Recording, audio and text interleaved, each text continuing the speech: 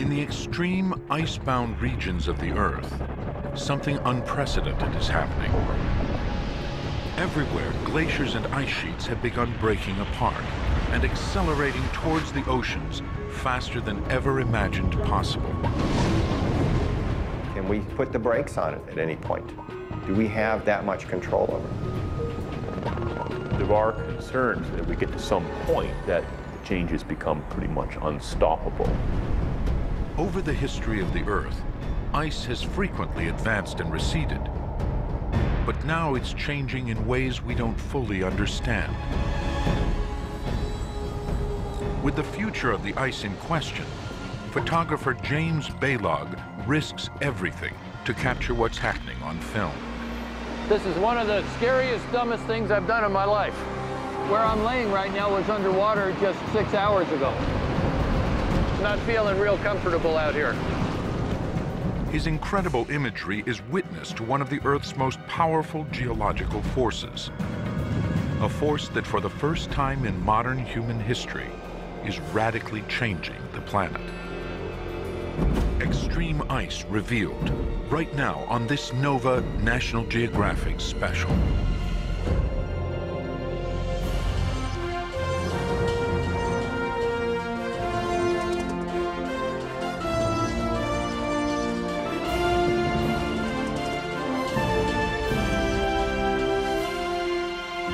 Major funding for NOVA is provided by the following.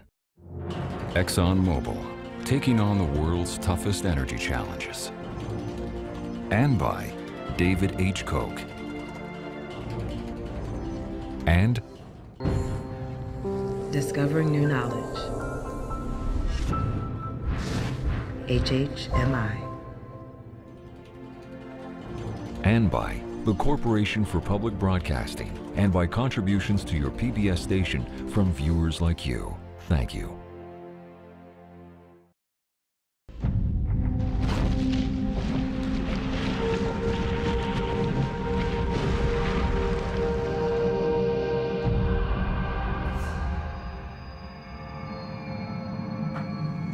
James Balog has a near-fatal attraction to ice.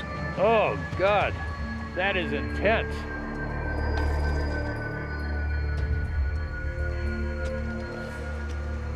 His fascination is leading him farther and deeper into the cryosphere, the frozen regions of the Earth.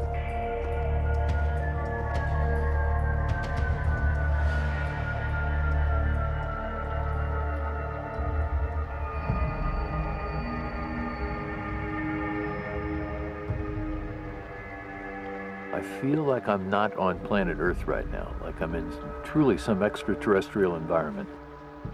The world isn't supposed to look like this. What began as a photographic assignment has become a mind-blowing odyssey into an unpredictable world, where entire landscapes teeter between solid and liquid states.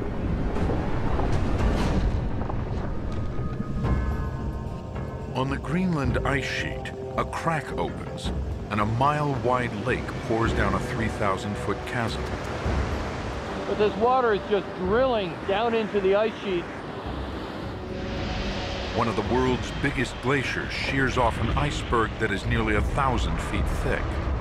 You're not supposed to be able to witness things like this. Human beings don't generally get to see these massive features of the landscape changing and vanishing in front of your eyes. Changes in the ice are normal. It is volatile and constantly in flux. But what Balog is witnessing suggests something extraordinary is going on.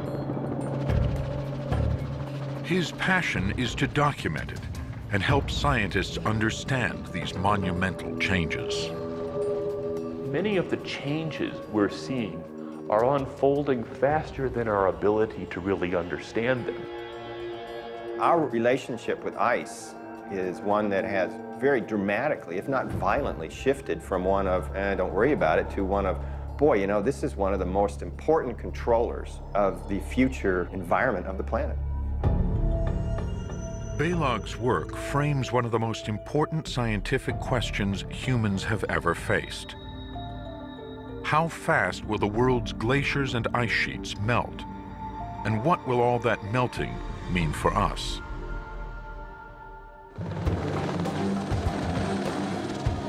As scientists try to figure it out, Balog is finding evidence to help answer some of these questions. Got it. His Extreme Ice Survey is the largest photographic study of the cryosphere ever attempted. He is deploying 26 time-lapse cameras on glaciers across the northern hemisphere and programming them to shoot a frame every daylight hour for 3 years. It is a massive challenge in some of the most hostile regions on Earth. So everything we're trying is getting thwarted. Trying not to be frustrated. But the pain is starting to pay off, with thousands of frames revealing unparalleled changes in the ice. My hope is that it will be powerful and immediate enough that people will say, yeah, I get it, I understand it. Okay, this is real. This is forensic evidence of the reality of what's happening. The fact that the ice is changing is nothing new. Over the millennia, the expansion and contraction of ice across the continents has fundamentally altered the planet, gouging out lakes and valleys and pushing man around the Earth. The waxing and waning of the ice sheets have been implicated in who lives where and what they do, and there are even some people have suggested that we're humans now, in part because we were responding to the changes in our environment that were linked to the growth and shrinkage of the ice. In the past, the cycle of ice ages and periods of warming were caused mainly by shifts in the Earth's orbit around the sun. But now, humans seem to be driving these changes. Since the Industrial Revolution, our burning of fossil fuels has ratcheted up the output of greenhouse gases, like carbon dioxide, which trap heat in the atmosphere. Temperatures are climbing, and the ice is melting faster than ever. I think that if we stay on the path we're on, we will change the amount of land ice, and therefore we will change sea level. The real questions, the more complicated ones, are how fast are we going to get there? How much is it going to rise? Can we put the brakes on it at any point? It is the speed of the melt that is most astonishing. And nowhere is it happening faster than in the glaciers along the west coast of Alaska. Glaciers are like massive ice factories. High in the mountains, snowfall builds up and is compacted over hundreds of years. Gravity pulls it down in colossal rivers of ice. Some glaciers flow all the way to the ocean, shearing off icebergs in a process called calving. Over the last 40 years, temperatures here in Alaska have risen about 4 degrees Fahrenheit, twice as fast as the global average. Now, these rivers of ice are flowing faster and crashing even more spectacularly into the sea. Some people are taking advantage of the glacial fireworks while they last. Surfers towed in by jet skis are playing a dangerous game of chicken with the ice. It is rapidly calving glaciers like these that are the main contributors to rising sea levels.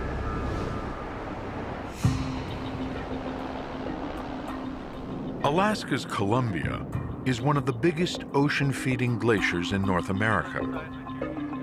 In the early 1980s, the Columbia started flowing faster and began calving far more ice into the ocean than was being replenished by snowfall upstream. Balog and the Extreme Ice Survey glaciologists are trying to figure out how much ice the Columbia is losing and whether or not it can survive.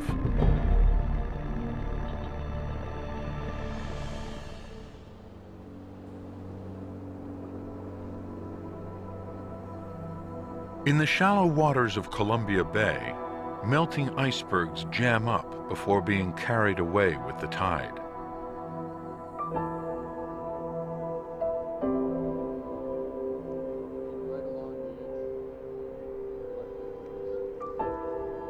This is the end of the line for the Columbia, a crystal maze of deteriorating ice that draws Balog in.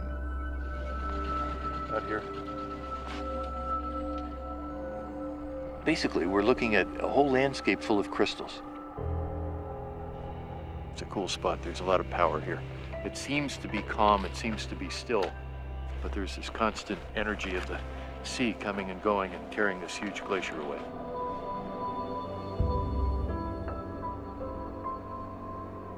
Every time you go in here, you're taking a risk because these bergs are inherently unstable.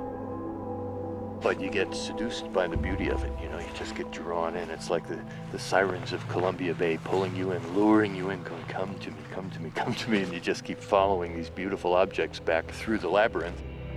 But okay, Jeff, right about on this line here. The light that really makes these sculptures come alive is bouncing off the surface of the water. So the bergs are lit from within.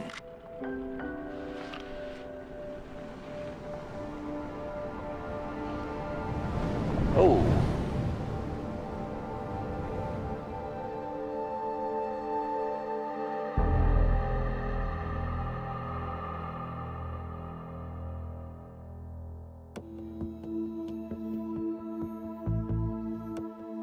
At the Extreme Ice Survey Camp, glaciologist Tad Pfeffer tracks the flow of the Columbia.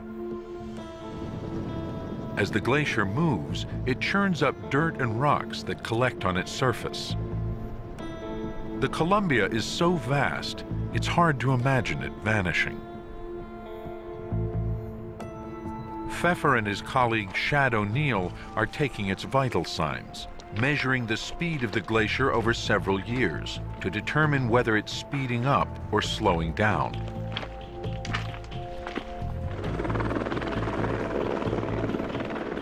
To do this, they fire a laser survey gun at reflective targets that they must deploy on the surface of the ice.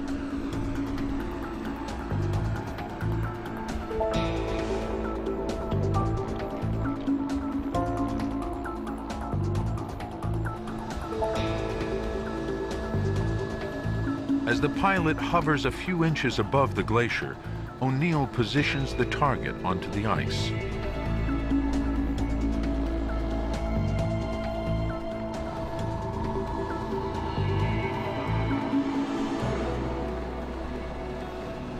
Pfeffer locks on to the target and shoots a laser that reflects back to the stationary gun, recording the position. I got it, you're good. Come on back. Okay, first one down. 1.1 kilometers away. The target moves with the ice. By tracking its movement with a laser over several days, they will be able to calculate the speed of the Columbia. Just down the fjord, Balog and Extreme Ice Survey engineer Adam LeWinter climbed down to one of the time-lapse cameras they installed a year ago. Oh, yes, here it is. Still all there? Yeah, the camera's here, but Nice. What happened to the glacier? When I was here a year ago, the calving face was just right there.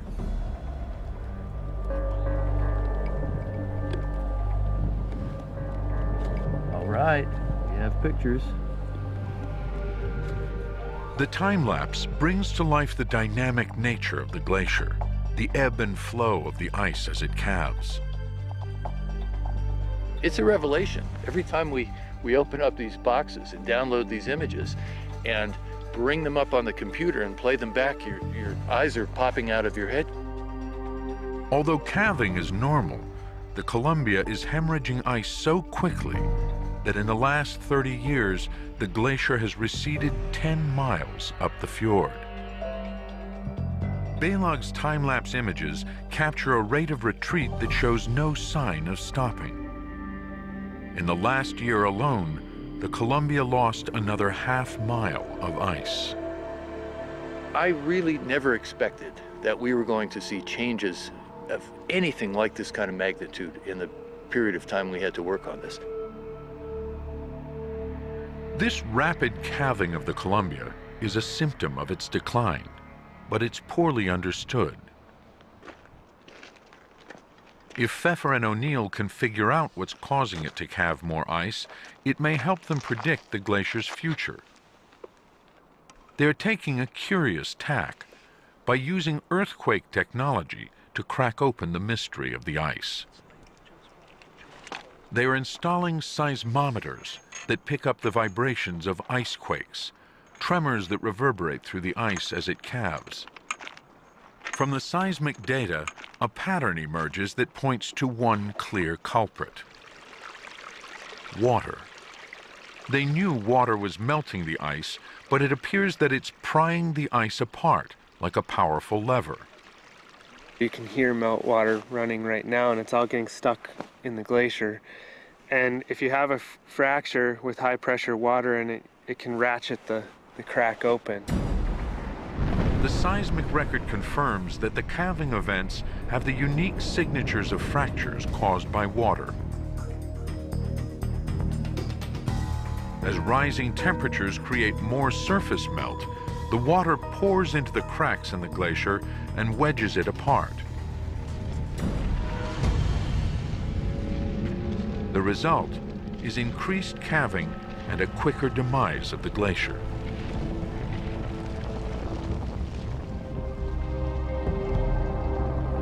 Oh, there's a big one coming up from underneath. There it is. Balog is seeing this powerful fracturing effect firsthand as the fjord below comes alive. That basal ice has come up from the very bottom of the glacier, that dark blue out there. As the ice and the snow are squeezed together, the air gets driven out of it. And so the color becomes more and more pure. The air bubbles are what make it white. And so when the base of the glacier breaks up, you get these fantastic sapphires and turquoises boiling up out of nowhere, you know, and that's what these bergs are.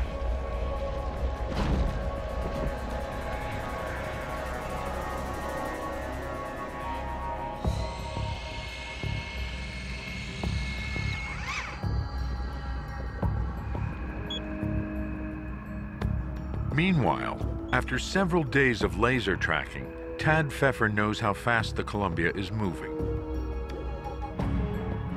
50 feet per day, 8 times faster than it was 30 years ago. Go back to 1980. Here, on this bedrock, we had ice above us 1,500 feet. Look at the trim line over there. That's where the ice surface was in 1980. And all of that volume is lost because this calving is so fast and snowfall upstream isn't resupplying it. So in that sense, yeah, it's going too fast and the glacier is kind of collapsing. Pfeffer suspects that the Columbia is long past its tipping point, and it's only a matter of time before it withers away entirely.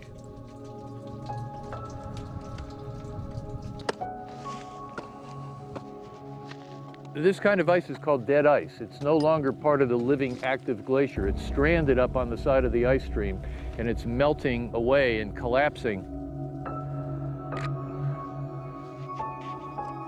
And as it does that, all the erosional debris that's on the top continues to concentrate until you have this ice covered in blackness.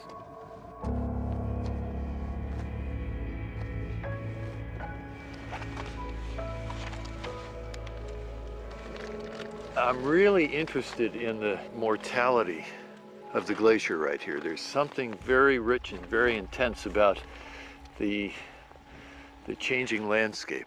You know, I feel the end. I feel the death right here.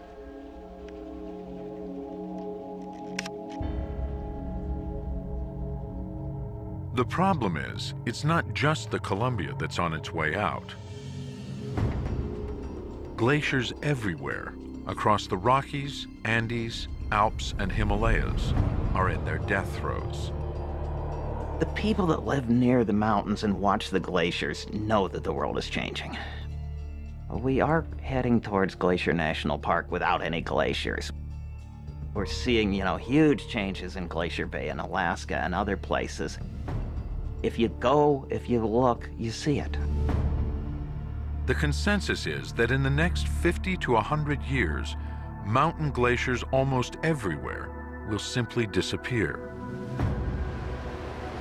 From the loss of mountain glaciers alone, sea levels will rise by almost a foot, displacing millions of people around the world. But the biggest cost will be the loss of these huge natural reservoirs of fresh water, water that 1/6 of the world's population depends on. The hardest hit will be in Asia, where nearly 1 billion people get their drinking water from Himalayan glaciers.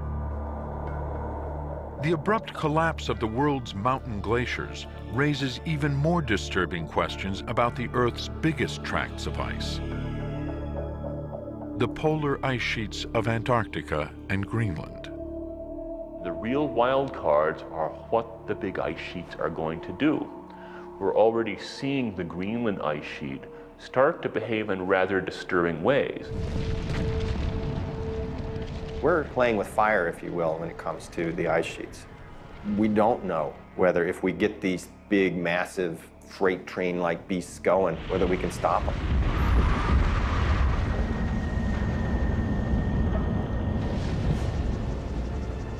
The potential for the polar ice sheets to flood the planet is staggering. If all of Greenland and Antarctica were to melt, the oceans would rise 200 feet. But over geologic time, these ancient bulwarks of ice have withstood many bouts with climate warming. Until a few years ago, scientists thought the ice sheets were simply too big and too dense to be an immediate risk. But the latest evidence is making them rethink. The first wake-up call came from the West Antarctic Peninsula.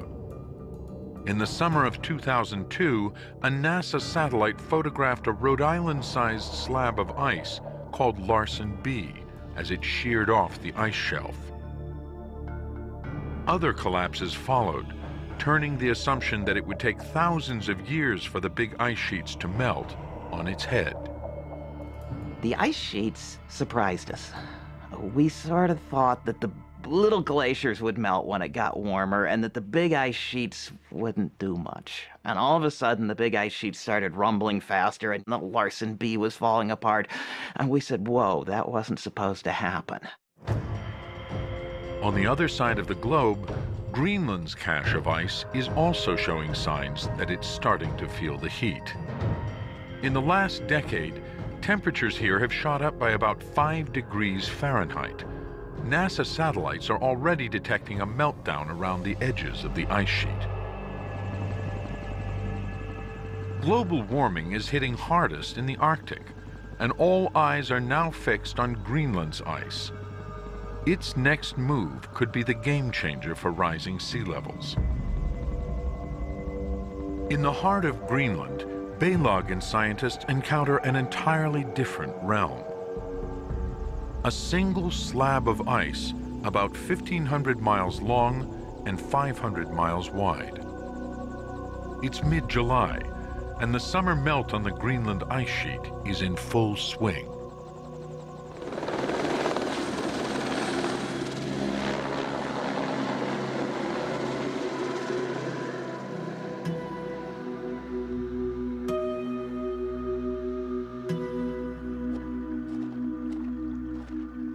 It's sort of like an ice version of Kansas out here. It feels like you're out in the Great Plains and it just happens to be white and there's this vast dome in the sky overhead. It's unbelievable. There's no sound at all. No sound except the wind and the water. It looks quite featureless when you just look horizontally. But as you walk over it and you look down on it, there's a tremendous amount of texture and detail in here. This entire surface is like one gigantic Swiss cheese.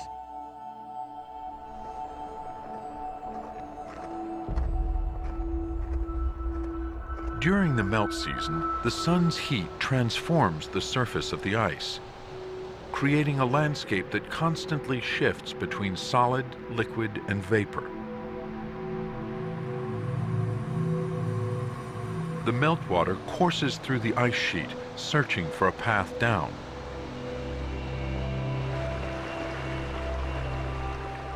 Figuring out how this complex plumbing works is essential for predicting the future of the ice sheet.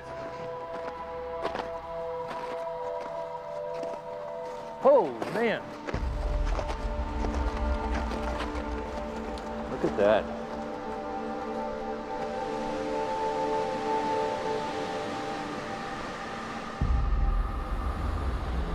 Whoa, that is intense. Oh my God. I can see, I think, maybe 250 feet down into the dark. No sign of the bottom. But this water is just drilling down into the ice sheet. There's this great unknown here. This great mystery of where does all this water go? And what does it do to the flowing and the melting of the ice sheeting, sending it out to sea? Nobody really knows. Balog wants to get a shot that delves deep into the underbelly of the ice. The only way to secure his ropes is to thread them through the ice sheet.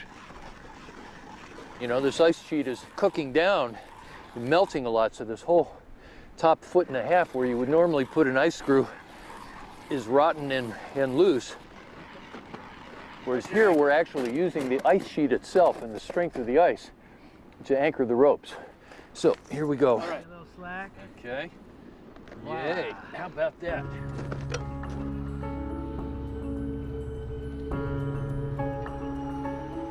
These giant holes, called moulins, are thought to bore thousands of feet through the ice to the bedrock.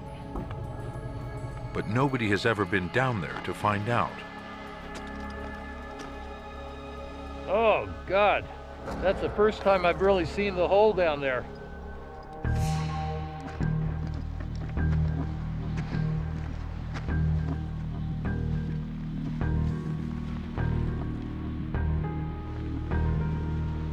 Dave, this whole balcony could go any second. There it goes!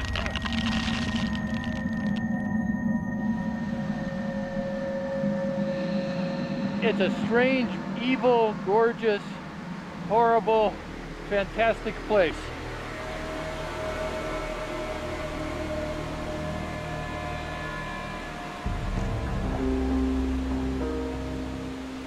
Wow, I mean, there's hundreds of years of ice here layered in, and we're looking into the cross-section of this life history of the glacier.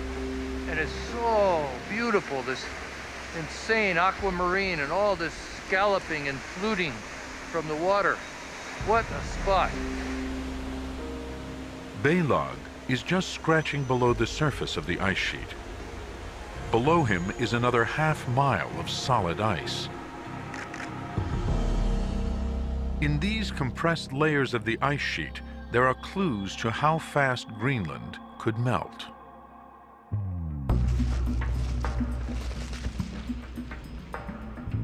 At the National Ice Core Lab in Lakewood, Colorado, a giant freezer stores over 45,000 feet of ice, drilled from 34 sites around the cryosphere. Dating back hundreds of thousands of years, these ice cores are time capsules that allow scientists like Jim White to peer deep into the history of ice. This piece of ice is interesting because it has a couple of things you can see right away. One is there are bubbles throughout here. These bubbles are little packets of air. It's these bubbles we can take out and measure CO2 and methane and nitrous oxide. It's the only medium that really collects the atmosphere itself. The other thing you can see in here quite clearly is you can see the layers. And the thickness is going to tell you how much snow fell that year. So you get a couple of pieces of climate information and a dating scale just out of visually looking at this ice core. Most importantly, scientists have identified a direct historical link between increases in greenhouse gases like carbon dioxide and steep rises in global temperatures. At every peak, big rises in sea level followed as Greenland's ice sheet shrank. The ice core records also reveal a particularly telling moment in Greenland's history. Roughly 125,000 years ago, temperatures rose by about 7 degrees Fahrenheit.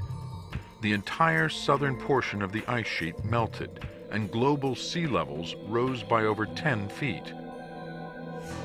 It was caused by a change in the Earth's orbit around the Sun, which increased temperatures and released carbon dioxide from the oceans. The more recent ice core record shows the potential for a similar meltdown. Right now, greenhouse gas levels in the atmosphere are even higher than they were 125,000 years ago, higher than they've ever been in the last 500,000 years.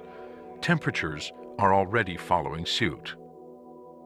The only explanation is the burning of fossil fuels. What we see in this ice core is very solid evidence that what's happening today in the atmosphere is different. It's not a normal part of the climate cycle. It's something caused by human beings. Rising temperatures are once again pushing Greenland towards a major meltdown.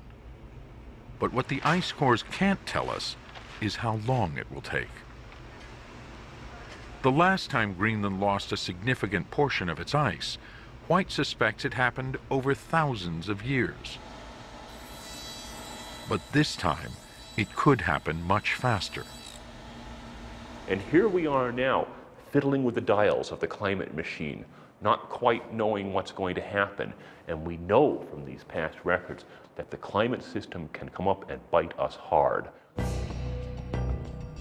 So far, global warming is biting hardest at the fringes of Greenland's ice sheet.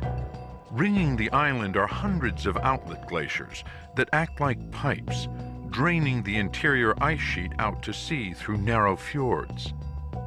In the late 1990s, many of these spigots began gushing more ice. One of the largest, Jakobshavn, is now pumping out over 40 billion tons of icebergs each year, more than any other glacier in the northern hemisphere. These icebergs reach the open ocean at Disco Bay.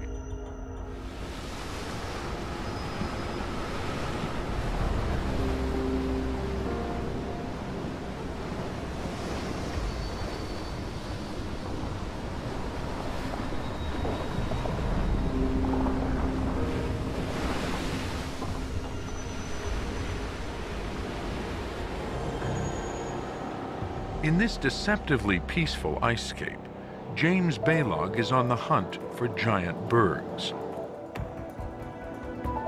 Some of these blocks of ice rise over 300 feet above the waterline, but 90% of their mass is hidden below.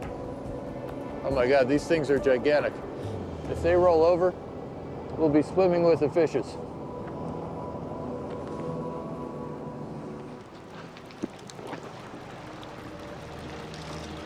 But right in here, there's this line of jewels as you come around the arc of this berg, and all the water drops are coming in, and the sun makes this fantastic necklace of jewelry along the edge of this. Oh man, I can't. Let's do it again. There's something in there. It's making me crazy, actually, because there's a picture in here. There's definitely a picture in here.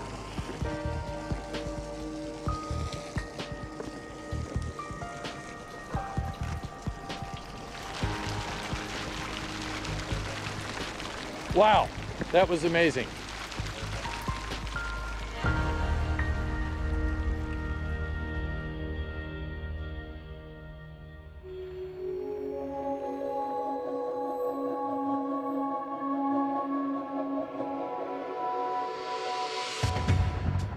"35 miles up the fjord from Disco Bay, Baylog's time-lapse cameras are stationed above the calving face to capture Jakobshavn's every move.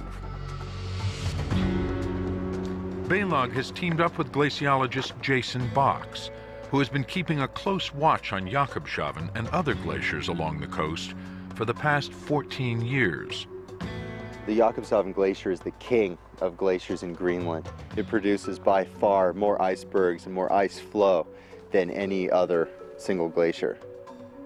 This is really where the rubber hits the road in terms of sea level rise. Glaciers are, of course, very dynamic systems, but you don't really see that when you sit there and stare at them. We're able to observe with the time-lapse cameras at a much higher frequency, like every hour, whereas from satellite you can only observe the glacier every 10 days or so. It came on. What they are finding is that the ice is far more sensitive to temperature changes than they thought. During the summer melt season, Jakobshavn is now moving at a clip of 130 feet per day, almost twice as fast as a decade ago. The faster it goes, the more pressure builds up behind the glacier's 400-foot-high calving face. This triggers more frequent and explosive calving events. In the spring of 2008, Balog's team was staking out Jakobshavn and got lucky, capturing the largest calving event ever filmed. In the space of about an hour, a section of ice as wide as Manhattan sheared off the glacier. We've underestimated the sensitivity of these systems. We are approaching the threshold of viability for the Greenland ice sheet, and that's when the melting occurs high enough on the ice sheet that no matter how much snow accumulates, there's net loss every year. Greenland is already losing 150 billion tons more ice every year than it gains in snowfall. As temperatures go up in the coming decades, even more ice will be lost. The hard part is figuring out how much and how fast. There's big questions now that we didn't think we were going to have to solve. They're hard questions. Ultimately, you crank up the temperature in the air and the ice sheet notices and it flows faster and it raises sea level. But how fast and how much are questions that really we don't have answers to.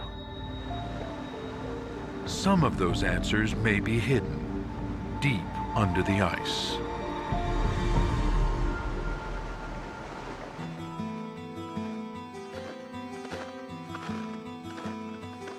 The summer melt season on the Greenland ice sheet has grown hotter and is now 2 weeks longer than it was only a decade ago. Rivers of meltwater cut deep into the ice, creating a serpentine canyon that winds for miles.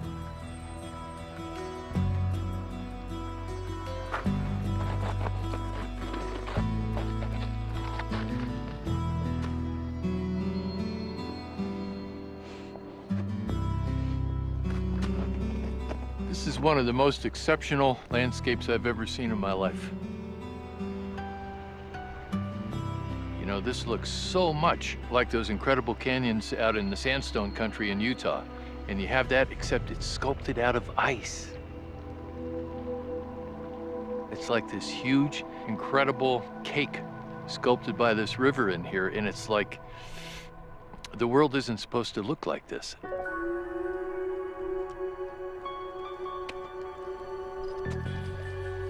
As the summers heat up, features like this ice canyon are becoming more pronounced. But for all its beauty, it raises perplexing questions about the effect this water is having underneath the skin of the ice sheet. The strangest phenomenon is the mystery of the meltwater lakes.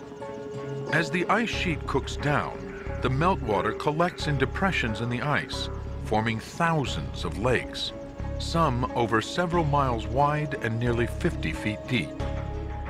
From satellite images, scientists noticed that in midsummer, many of these lakes vanished overnight, leaving bright circles where the water once stood. Until recently, it was assumed that the water was absorbed and refrozen into the ice sheet. But Ian Jochen and Sarah Das have a hunch that the water could be having a deeper impact. These events are so unpredictable, nobody has ever observed them. But Das and Jochen just came close. A few days ago, a big lake by their camp suddenly drained out. We were in the fog, so we couldn't see the whole lake. While standing right on the shore of the water, we started to hear some really loud booms and pops, and it was just extremely spooky. Cracks would run across the ground beneath your feet. It was all around you. It was a strange experience. Frightening, but also fortuitous. They had placed a device that measures water pressure called a pressure logger in the bottom of the lake, hoping it might drain. If they can find the logger, their bet might pay off. The fish line that we're following, it's tied at one end to our stations, and it's tied at the other end to an old plastic bottle that has a pressure logger attached to it, and that's sitting in the lake basin. And so we're following the line out, hoping that at the end we'll find it tied off to our loggers. The loggers should reveal exactly when and how fast the lake drained. Everywhere, truck-sized blocks of ice litter the lake bed, evidence of the violent forces uncorked as the water rushed out. I see Hey, there it is. Whoa. Under the ice. Watch your fingers. There's one of them. With the loggers in hand, they can now plot out the minute-by-minute account of the mass draining of the lake. So what you see here on the left is early June when there's no water in the lake. And as more water fills the lake, the pressure goes up, the height of the water column goes up and up, up, continue to fill till about this point. And then on July 10th, boom, you see the lake drop in a matter of about 40 minutes. GPS data reveals that so much water drained out so quickly, the surrounding ice was pushed up by several feet. Well, as you can see from the blocks all around us, it's a tremendously violent event. You have a lake that's 2 miles wide, 40 feet deep, and all of a sudden it drops 3,000 feet through the ice. It would have basically been one of the tallest waterfalls in the world. The flow into these cracks in the lake bed is greater than the flow over Niagara Falls. Instead of being absorbed and refrozen into the surface ice, they discovered that the water dropped all the way to the bedrock. There, it lifts and lubricates the ice sheet and accelerates its slide. And if you have increased warming, especially in the summertime, over the ice sheet, you're going to just increase the supply of meltwater to the bed. And potentially that could escalate the speed up. Their breakthrough solves the mystery of the meltwater lakes. They'd measured it, but because of the fog, they hadn't seen it happen. By sheer chance, the very next morning, Balog and the scientists would witness it firsthand. About a mile away from his camp, a smaller lake that was full only hours before suddenly starts to drain. Balog heads for the water line to try to find where the water is going. This is the world's most treacherous footing.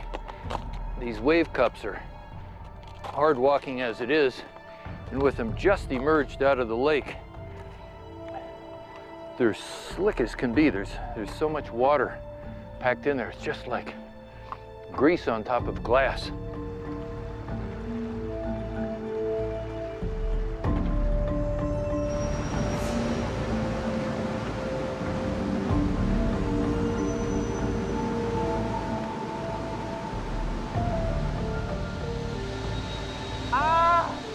Oh my God.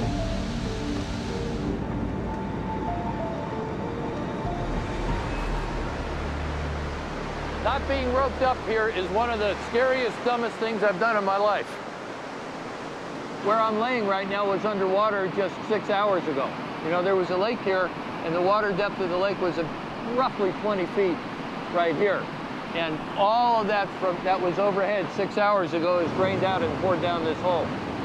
And I can see maybe 250, 300 feet down there. I'm not feeling real comfortable out here.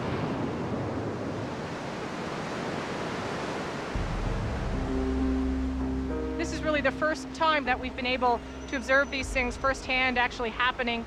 And it's really nice to see that our theories that we've pulled together from our instrumental records match our observations on the ground very nicely. Now they know. These billions of gallons of water are finding a route under the ice and out to sea, lubricating the outlet glaciers and making them speed up. Das and Jachin calculate that this lubrication effect accounts for about 10% of the increase in speed. So there must be another powerful force behind the surge of ice from Greenland. The latest ocean research may have found it. Around 1997, there was an abrupt 3-degree Fahrenheit jump in coastal water temperatures, exactly when the outlet glaciers began to speed up. At the foot of Jakobshavn Glacier in Disco Bay, Ian Howitt is investigating how the warming ocean could be eating away at the edges of the ice sheet. Trying to get a handle on how the ocean and the ice interact. And so by that I mean how heat is transferred from the ocean, which is this huge source of heat, up against this ice sheet. To figure it out, Howitt is using a capsule packed with sensors that record temperature, salinity, and depth at intervals going down 1,000 feet to the ocean bed. The measurements give Howitt an immediate picture of how the meltwater streaming off the glacier and the denser salt water below stack up like a layer cake. So this plot is showing the increase in temperature with depth. What we see here is very cold, nearly freezing water at the surface, and then as we go down, it increases its temperature as it mixes with the warmer ocean water below. So this transition zone, this almost flat line, shows us that there's a very sharp transition between that fresh water and the salty ocean water below. Howitt thinks the rush of cold meltwater coming off the glacier might be creating a vacuum at the calving face that pulls the warm ocean water underneath it, delivering heat directly to the base of the glacier. One hypothesis is that as you increase the melt and you increase the force of this conveyor belt of fresh water going out of the fjord, you're bringing more heat from the ocean into the fjord to melt more ice, and that would be a strong feedback that could actually lead to more glacier melting. It's a much more dynamic environment than we've thought in the past. The story of the mountain glaciers and the ice sheets shows that abrupt changes in the ice aren't the exception, they're the rule. There are concerns that we get to some point beyond which strong feedbacks in the climate system kick in and cause changes that we're really unprepared to deal with. The ice may have more surprises to come, but based on the latest research, the best guess for future sea level rise comes down to a simple calculation. In the next 100 years, the oceans will expand on their own as they warm, accounting for about a foot of sea level rise. Another foot will likely come from the loss of the world's mountain glaciers as they melt away.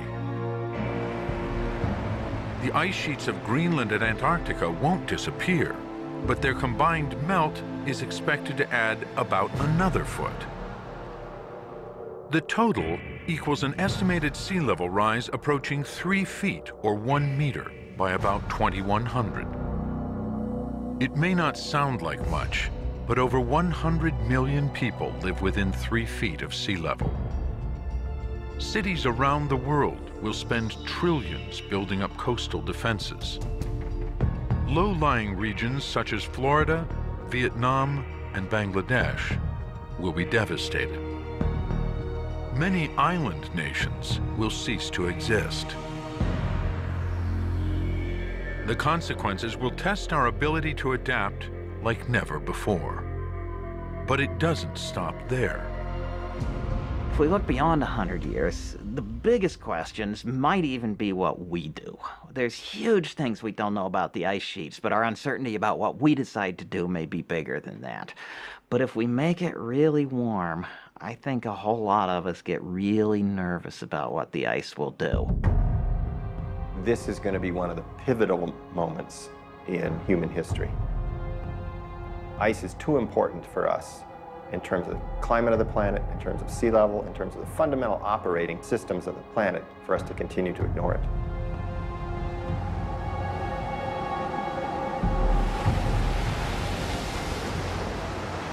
The final chapter of Balog's story plays out on the southern coast of Iceland, where he discovers an unrivaled confrontation between the ice and the sea.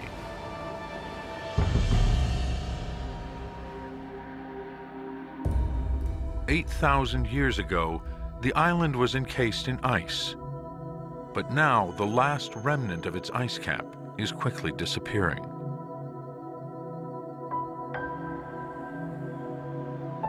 As the ice seeps down towards the sea, it discharges into a meltwater lagoon.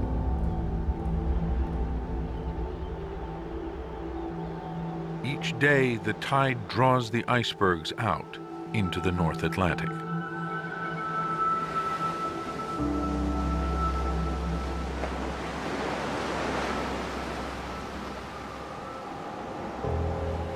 I'm not aware of any other place in the world where you can see this dynamic between the ice and the surf in the same way.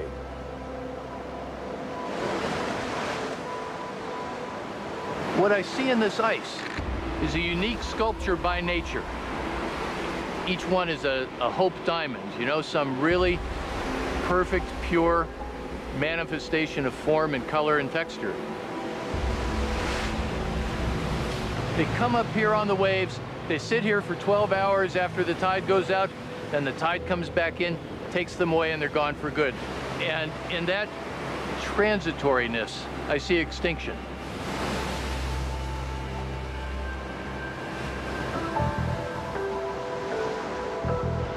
Our brains are programmed to think that geology is something that happened a long time ago or will happen a long time in the future. We don't think that that can happen during these little years that we each live on this planet.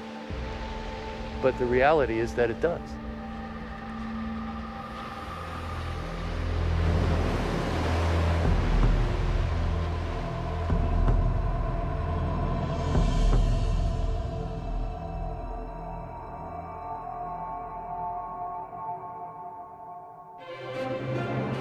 On NOVA's Extreme Ice website, see dramatic graphics that show how the world's coastlines would change if all of Greenland's ice melted. Find it on pbs.org. ExxonMobil, taking on the world's toughest energy challenges. And by David H. Koch. And discovering new knowledge. HHMI. And by the Corporation for Public Broadcasting, and by contributions to your PBS station from viewers like you. Thank you.